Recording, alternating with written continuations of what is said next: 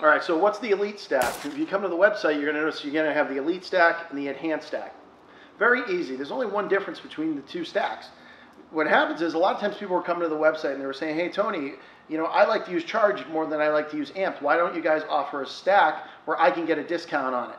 So that's what the purpose of the Elite Stack is. The Elite Stack is identical to the Enhanced Stack. It's just we're substituting the Amped with Charged, all right? Well, you may ask yourself, if you're new to our website or new to our products, what's the difference between Amped and Charged? They're both strong pre-workouts. They just do different kinds of things. So the Amped is going to focus a little bit more on slight appetite suppression with really increased focus and energy and intensity. All right. The Charge is going to be more of a conventional pre-workout where you're going to get more energy and you're going to be able to train harder and longer, but the effects aren't as pronounced. Okay. It's a little, I don't want to say less hardcore because truthfully, I've only really ever liked the Charge. For me, the Amped is just a little bit too strong. So that's really the only two difference between the stacks. We put this stack together so you could save a little bit more money when you use all three of these products together because they're all made to be used together.